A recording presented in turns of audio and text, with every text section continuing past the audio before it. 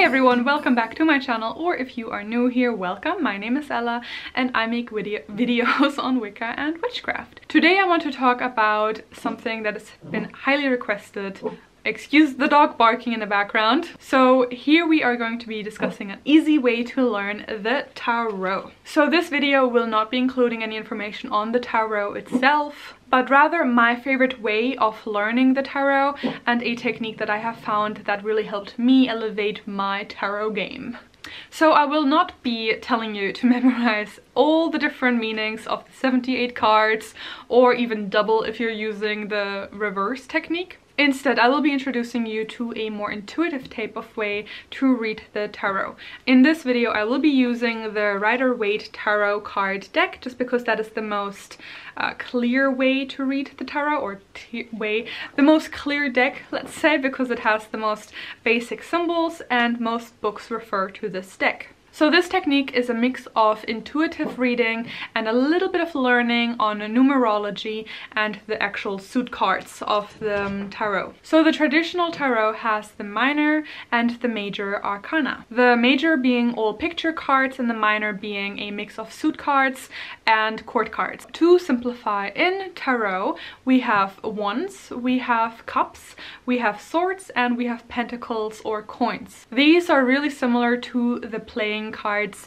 spades, diamonds, hearts, and clubs. And these suits are going to be giving you a very basic piece of information about the cards and hence your reading. So each suit also has an element that they are associated with, and that is the most important thing for you to remember with the different suits. So wands are associated with fire. It usually refers to your spirit or action. Pentacles are associated with the element of earth. They usually refer to money or properties, things that you can own basically, and things that bind you to this earth, things like possessions. Swords are associated with the element of air, and it is usually referencing thoughts, ideas, and concepts.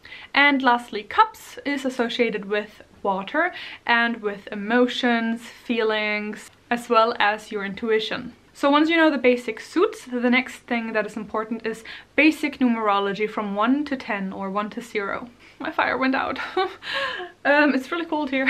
So 1 stands for new beginnings, 2 stands for duality or balance, 3 stands for creativity or outcomes, 4 stands for foundations as well as hard work, 5 stands for change or being in a midway sort of section, decision making, 6 stands for harmony, 7 stands for contemplation or withdrawal, 8 stands for prosperity and manifestation, number 9 stands for conclusions or coming to an end, and number 10 stands for the end, infinity, and a resolution or completion. So these 10 numbers are, you know, a lot of different sites will give you different types of meanings for them, but that is the most common basic numerology, and I do recommend that you learn these basic 10 meanings. You definitely can learn these with using little tricks. So for example, number 2 standing for balance can, you know, relate back to this kind of symbol, or 10 is, you know, a complete set, 5 being in the middle of 1 and 10 being like being pulled in both directions. So you definitely have little tricks that can help you.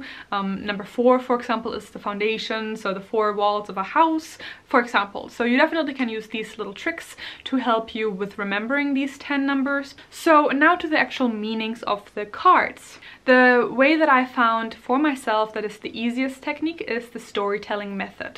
I by no means have invented this technique, it's just one that I want to share with you because I found it really helped me in my practice. The easiest way to learn the storytelling technique is with the Rider-Waite deck, just because they do have very clear symbols and images, so it's very easy to storytell with them because of how they are drawn. Now, if you don't have that specific deck, I'm not telling you to go out and immediately go buy it.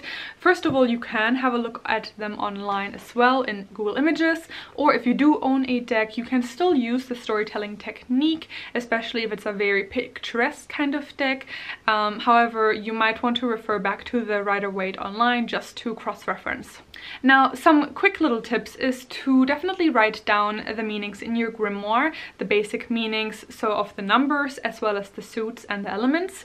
And another technique is definitely by pulling a card each day and writing down the meaning of each card that you think it may mean. And then in the evening, when you are about to go to sleep, the best technique that I found is to cross-reference what your intuition told you in the morning and what the books or the websites tell you.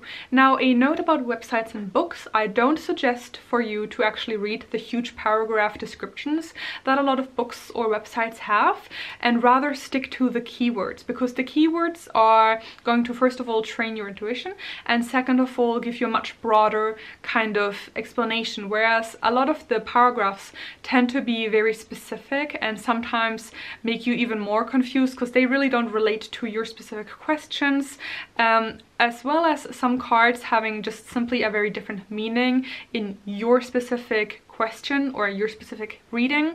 And a lot of tarot reading pages can also be very positive or very cynical, so I definitely suggest for you to use your own intuition, and it does come with time and practice. And of course, if you are unsure in a reading, it's absolutely fine for you to check a book or your own written notes if the meaning is what you thought it was, or if you're just simply like completely confused about a card. It's absolutely fine to cross-reference and to check. Like, that's the only way most people learn, so don't let anyone tell you you're not a proper reader just because you sometimes have a look in a book or an online website. With a lot of tarot decks, you also usually get an immediate response of vibe. So if I pick, for example, this card right here, the general vibe that I would immediately get, oh, is quite happy. You know, we've got happy, yellow, bright colors, whereas, for example, with this card, the immediate vibe is more solemn and more depressed, let's say. So let's get into doing a quick little reading to give you a actual visual representation of how I would read cards, and maybe you will pick up a thing or two in that as well. For example, I could be asking, will this relationship work out for me? And let's pull some cards. So we have the Four of Wands, we have the Devil, and we have the Page of Cups. So this might look like a pretty random assortment of cards. None really indicate relationships, other than the Devil maybe, which would usually give a lot of readers a bit of a scare. However, because of our question, we always need to look at the cards in relation to each other. The Four of Wands. We know 4 stands for foundation. We know that it also stands for hard work. We are associating wands with fire and our beliefs and actions. If we want to tell the story of this entire card, it looks like 2 people are celebrating something. We see a huge castle in the background and we see a lot of florals up here. In a relationship reading, this card could indicate a marriage or a stable relationship built on hard work and dedication. Then we have the Devil. So the Devil card speaks usually of sin and lust and temptation, but also of desire and, in my opinion, of our shadow self. So perhaps we are in a very lustful relationship with a lot of desire. How do we know if we should read this card as positive or negative? So the easiest way is to look at the surrounding cards. Are they positive or negative? That can definitely already be an indicator. In case of doubt, we can pull another clarifying card, which will help us decide if it is a more positive or negative card. So if I had, for example, this card as my clarifying card, the Ten of Cups, of course, this is a very clear indication of it being a more positive meaning behind the devil card, and it can help us with the entire reading. Now obviously it doesn't have to necessarily be this card. If it is, for example, a more cryptic card, let's say, where you don't have any real storytelling because it's just, for example, wands being depicted, then again I would refer back to the numerology of it. And another indicator that I like to actually refer to a lot is the sky, in at least the Rider-Waite. So the sky can actually tell us a lot about emotions as well. So for example, yellow often indicates happiness, blue does too, when we have a more darker or subdued kind of color. So for example, with our next card, that sky to me looks a little bit more cloudy, let's say. That can also help you read the cards. Speaking about the next card, here we have the Page of Cups. That is a card related to emotion. We also see that it's only one cup, meaning we should mostly associate it with the number 1 in numerology, with new beginnings.